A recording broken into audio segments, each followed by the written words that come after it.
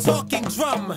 Young black hands slap way back from Egyptian blacks to Trenton cats trapped on segregated maps that walk in slums. Drums talking, peace offerings flying off them in excavated coffin. Ancestral cautions, black souls often get lost in rhythms, lyrical libation, spiritual incantations, translation over African vibrations, speaking in tongues. I'm talking drums, funky drummers drumming, get a drummer some, bring that beat back, African feet tap, liberation and Walosadones, Queen's Day, Sosane to the djembe, hoping they someday may remember the voice of the marimba, the akadinda, the bidambao, the gunga, the ancient language designed to remind the potential drive-by shooter.